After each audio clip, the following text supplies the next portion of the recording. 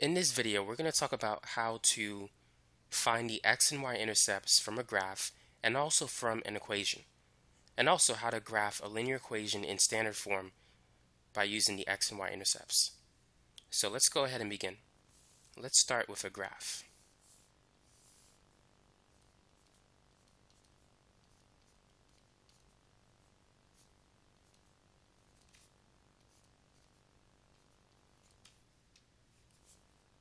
So based on this graph, what are the x and y intercepts? The x intercept is basically the x value where the graph touches the x-axis, and it touches it at an x value of 4. So that is the x intercept. You can write it as x equals 4, or you can write it as an ordered pair, 4, 0. Now, what is the y intercept in this particular graph? All you need to do is locate the y value at which the graph touches the y-axis, and that y value is -3. So I'm going to write it as 0, -3 as an ordered pair, or you could say y is equal to -3. So that's how you can identify the x and y intercepts from a graph. Now let's look at another example. So I'm going to draw another graph, and from it, determine the x and the y intercepts.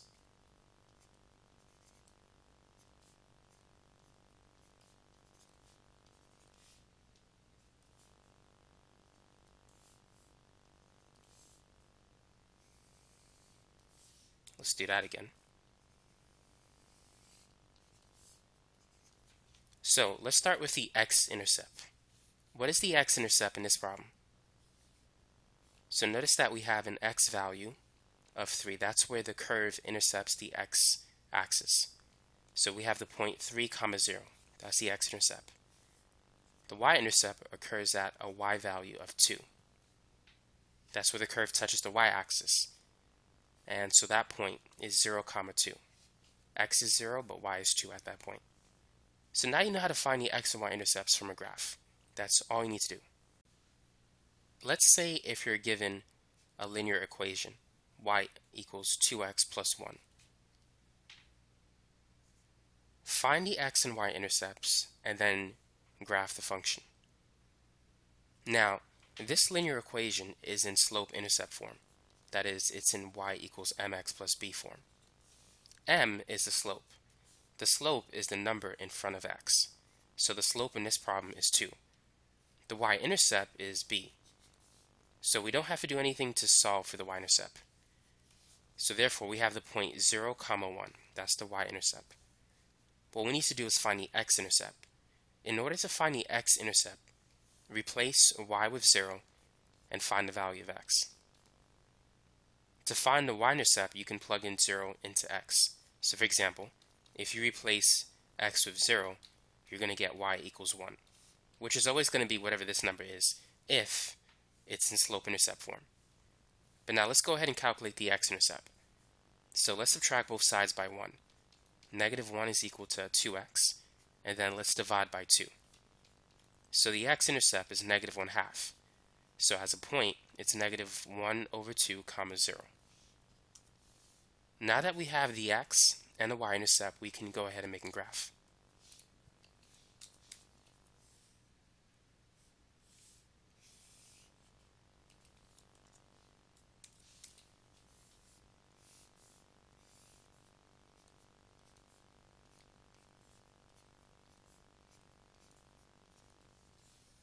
So the y-intercept is at 0, 1, and the x-intercept is at -1/2, 0, which is about there approximately. And now we just got to make a line that connects the 2 points. And that's how you can graph a linear equation given the x and the y intercepts. Let's try another example. Go ahead and graph the equation 1/2 x minus 3 by finding the x and the y intercepts. So automatically we can see the y-intercept. It's -3. So we got the point 0, -3. Let's find the x-intercept. So let's replace y with 0, and let's calculate the value of x. So let's begin by adding 3 to both sides. -3 plus 3 is 0. So 3 is equal to 1/2 x. To get rid of the fraction, let's multiply both sides by 2. 1/2 times 2 is a whole. So on the right side, all we have left over is x. 2 times 3 is 6. So therefore, the x-intercept is 6, 0. Now that we have that, we can go ahead and make the graph.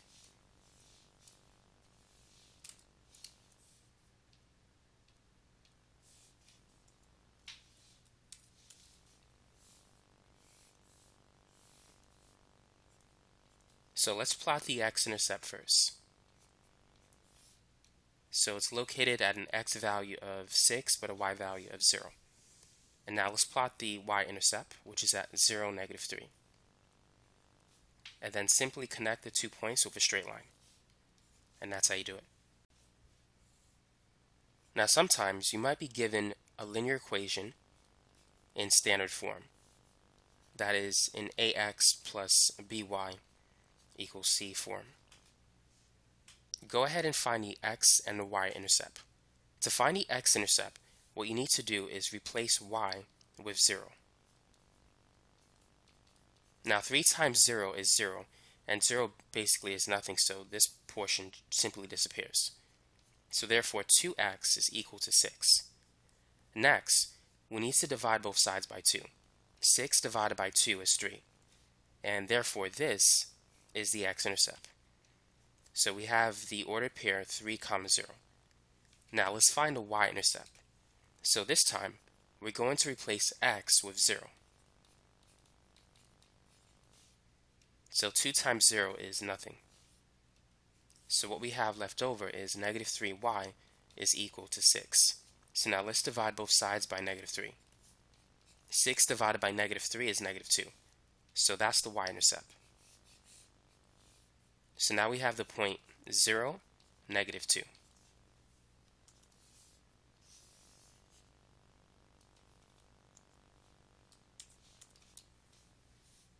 Now we can make the graph. So let's start with the x-intercept, which is at an x value of 3 on the x-axis, and then the y-intercept, which is at -2 on the y-axis.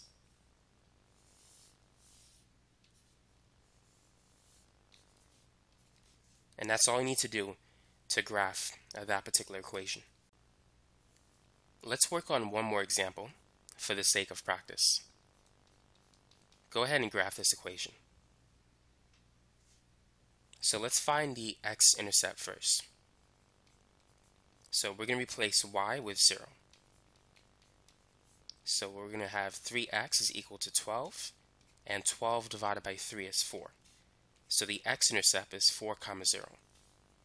Next, let's replace x with 0. 3 times 0 is 0. 0 plus 4y is still 4y. And then 12 divided by 4 is 3. So the y-intercept is 0, 3.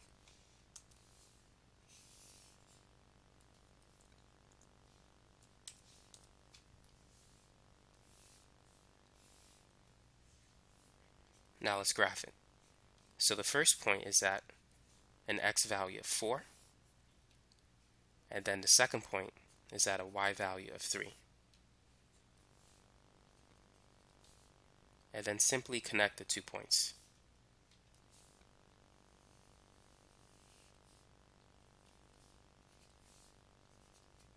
And that's it. So now you know how to graph linear equations in standard form and even in slope-intercept form. There's many different methods that you can use, but as you can see, one method is simply of finding the x and y intercepts. But there's other methods out there, so you can check out the rest of the playlists and find other videos on YouTube that I have on graphing linear equations if you want to know more. Now I want to show you one of my algebra courses that might be useful to you if you ever need it. So go to udemy.com.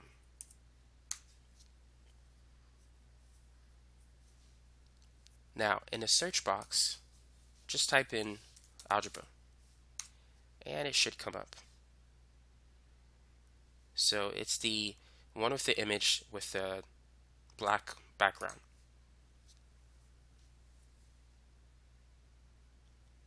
So if you select that option, and if you decide to go to course content, you can see what's in this particular course. So the first section, basic arithmetic, for those of you who want to focus on addition, subtraction, multiplication, and division. And it has a video quiz at the end. It's a multiple choice video quiz. You can pause it, work on the problems, and see the solutions. It covers long division, multiplying two large numbers, and things like that. The next tutorial is on fractions. Adding, subtracting fractions, multiplying, dividing fractions, converting fractions into decimals, and so forth.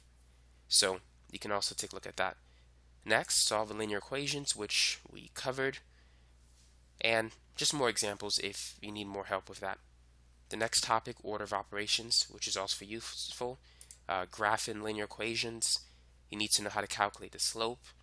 You need to be familiar with the slope-intercept form, standard form, and just how to tell if lines are parallel, perpendicular, and so forth. And there's a quiz that goes with that as well. The next topic is on inequalities and absolute value expressions, which are also seen in a typical algebra course. And then we have polynomials, and that's a long section. And then factoring, that's another topic you need to master. And then system of equations. You can solve it by elimination, substitution. There's also word problems as well. Sometimes you got to solve equations with three variables, x, y, and z. So that could be helpful. Next, quadratic equations, how to use the quadratic formula, how to graph them, how to convert between standard and vertex form.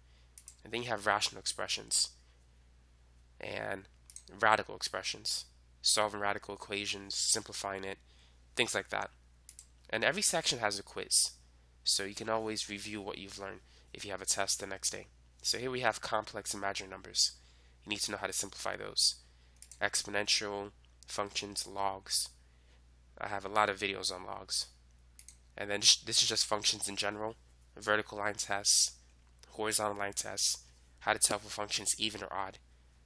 And then conic sections, graphing circles, hyperbolas, ellipses, parabolas, and things like that. There's two video quizzes because it's actually a long section. And finally, arithmetic and geometric sequences and series. So that's my algebra course if you want to take a look at it, and let me know what you think.